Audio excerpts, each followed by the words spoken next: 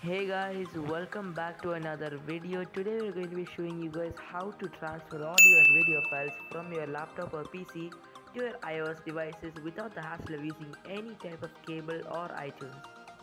So we all know that iTunes is actually a really hard software to come by, and it's actually a really of a hassle to get through software. So my method is actually really simple and only requires a laptop or PC and a iOS device or even Android. It can work. So you only need a Wi-Fi connection and these two things. So first you have to open your iOS device and go to the App Store and type in VLC Media Player. Click on VLC Media Player and wait for it to load.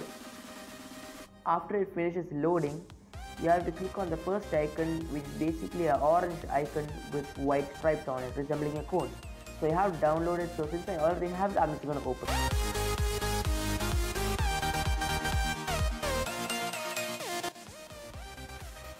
So when you open the app, it's going to grant you with this screen saying empty media player. So if you look at the bottom, there's going to be an option called network. So when you tap on that, there's an option called sharing via Wi-Fi, which you have to enable to get the next step done. Now it will show you an IP address and a link under it. So the thing that you have to do is take that IP address and exactly copy paste it into your browser without HTTPS. If you have done all the steps correctly and entered the IP address you have seen on your iOS device or Android device onto your PC or laptop, it's gonna make you go to this web page, which is basically your IP address, and the title will be sharing via Wi-Fi. So basically you have to open your downloads or wherever your files are and just drag them into this box where it says drop files. It's gonna automatically be sent to your iOS or Android device where you can actually view them or listen. Everything is done uploading. Now you can open your Android or iOS device and go to the section called video if you have uploaded any type of MP4 file or video file.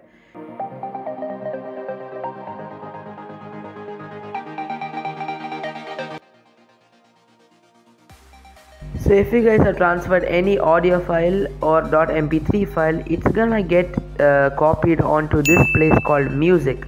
All your music will be stored here locally and it will be in one singular album. All your music will be there. And also you can't transfer photos, unfortunately, because VLC does not support any photos. Also, this method will work from iPhones going up from iPhone 5s all the way to the new iPhone 15. Because this app, you can use it from any iOS device that has iOS 9.3.5 or iOS 9. Thanks for watching guys. Hope you guys have a great day ahead.